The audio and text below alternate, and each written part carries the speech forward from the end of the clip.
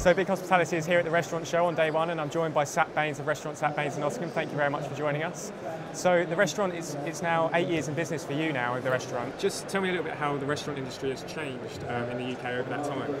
I think the restaurant industry has changed quite dramatically because a lot of the chefs now are all friends and we're all in the same age group. So what you notice, a lot of the chefs my age have been trained by the classical French techniques, but they're all British chefs now that are actually leading the main kitchens. So what that's also done is opened up a lot of doors. There's a lot of camaraderie. So we share things like staff, suppliers. So we're trying to make this whole cuisine of Great Britain into something that's kind of like a powerhouse that people take notice, you know, and that's what I think has changed. Whereas you look back at the Marco era and the Ramsey era, no one talked to each other. All the chefs now are open, they're talking to each other, we're using the same suppliers, we're telling someone, oh, you want to use this guy, this is my guy. I get staff sent to me from, say, Daniel Clifford, I send mine on to other restaurants. It's a real good camaraderie at the moment, and I think it's been like that for the last few years, but I can see it only improving. Okay, and do you think that's a good thing for the industry? It's a brilliant thing for the industry. It's making us all collective, pushing ourselves, but as a whole platform, rather than just a few individuals shining through. We're trying to raise the game for the whole country. So the restaurant's really highly regarded. You're ranked in the top 100 in the world, and you're 9th in the UK going into tonight's National Restaurant Awards.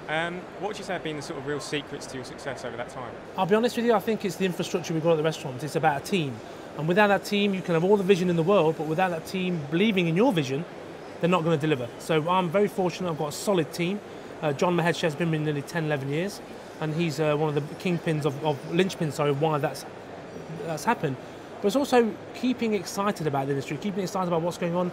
You know, I travel, I see what's going on around the world, and then you kind of filters into the kitchen, but then you ultimately want your restaurant to be a destination restaurant. It doesn't matter that it's in Nottingham, it just happens to be in Nottingham, but I want people to come to taste the food. It's that fire, it never goes out. Yeah, okay.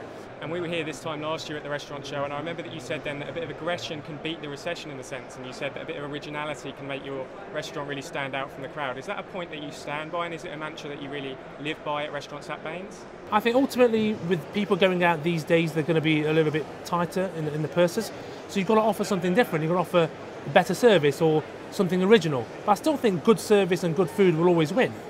You don't always have to be original for the sake of it. I think you have to be honest, and people can taste that. People can taste honesty in a dish and service. They know that you're genuine, and they'll come back. It's a very simple equation. Yeah. Okay, so you think the centre point is really the food? That's where you should be starting. Food and service are kind of related, you know. If you go to a restaurant and you know yourself, if you go for a good meal, service is bad, you won't go back. It's hand in hand. Front and back are the same. Chefs need to understand that. We are one team. It's not split, it's not them and us. Years ago, you know, we thought front of house were a bunch of It's not true. They're part of the kitchen.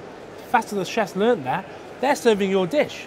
So then it's our dish. It's a collective, and it has to be like that. Right. And as I mentioned earlier, you've just retained the 2 Michelin stars in the guide, which was released a couple of weeks ago now. Are you happy with that result, or are you really sort of gunning for a third? We never went for 2. I don't know how to cook 2-star food. It's something we don't talk about. We just cook the best we can every single day. We use some of the best suppliers in the UK. We've got the best team, I believe, in the UK in the kitchen, and we've got an amazing front of house team. And we try our best every single day. We start from zero. Every single day is a blank canvas. If you start wearing your accolades on your sleeve, I think you've lost it. You've got to prove yourself for every service, for every customer. It's as simple as that. That's why it's so hard. Yeah. And just finally, to have a restaurant running for so long, so consistently well under your name, is really, really great achievement. Is there ever a point that you see yourself maybe opening a second restaurant? I'll be honest, I can't do what I do in Nottingham again. It's too hard. To get that level of consistency, it's just too hard. And all my time and effort goes there. Yes, then maybe in the future do something a bit more chilled out, relaxed, and just like a brasserie kind of thing. Yeah, why not? But no plans at the moment. Okay. I'm just focusing on what we do at the restaurant. There's a real tough climate out there. We want to make sure every customer that walks in the door is blown away. Yeah. And the key aspect of what we're trying to do at the restaurant is flavour driven. You know, there's techniques out there, lots of chefs are doing it, and there's lots of trends and all that, but we just want, wherever you put in your mouth, you go, wow, how the hell did they get that flavour? So as long as we can keep that focus, that takes a lot of your effort. Okay, we're going to speak to a lot of other restaurateurs, and they sort when you ask them what sort of restaurants really stand out, they always say restaurants Bains. Well, that's very humbling. Thank you very much. So, do you think like they always call for Bains to be in London, to hit London? Do you think there's ever a time that you'll be in London, you'll work? Not what we do in Nottingham, not that level. No, that's the truth. Right, okay. Unless it's too hard. It's too hard to do too. Right, okay. I love Nottingham. I love the region I'm in. I'm proud that people are travelling from all over the world to come to Nottingham. Why can't it be in Nottingham? You know, London sometimes is a bag of shit. Let's get that straight, yeah? So it's fight. You know, I've been to restaurants that are brilliant, there's a faceless customer. It's all corporate. They sit down, they're having a chat, the beautiful dishes put in front of them.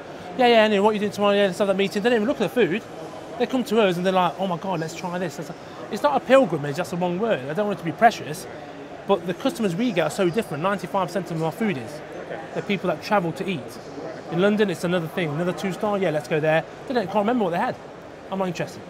So it's actually a benefit for you then, you'd say, in that sense? It's massive. People are travelling from all over Europe and the world, and London and all over. And we have to remember that. And we're in a very strange location. It's an industrial estate. It's near a cigarette factory. It's got a motorway going over it. It's not got everything that you would imagine a restaurant has. But it's that energy that's made us do what we do. It's that fire. We've had to stand out. And by standing out, we've had to make sure what we offer is so much better than the average restaurant. Okay. Just finally, you got the book out? Is it coming out? The book's out on the 15th of October. It's took us 3.5 years. John's worked tirelessly on it with myself. But it's been a brilliant journey. It's almost like something that's kind of therapeutic. You look back. And I just hope that people get the story, because the whole idea is that the exterior of the book is all graffiti. It's like a slipcase with the pylon. So it shows you the exterior of the building. And you open it, it's got this lovely texture. It's like made out of material. Then you see the first part of the book is almost like the journey, the creative process.